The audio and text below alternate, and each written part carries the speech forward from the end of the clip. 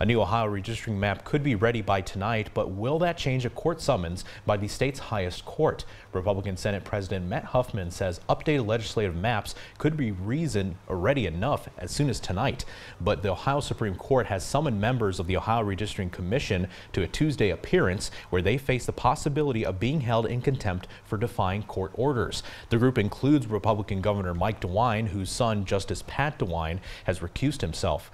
The political map-making panel is working to break an impasse on state legislative maps that is driving the court summons.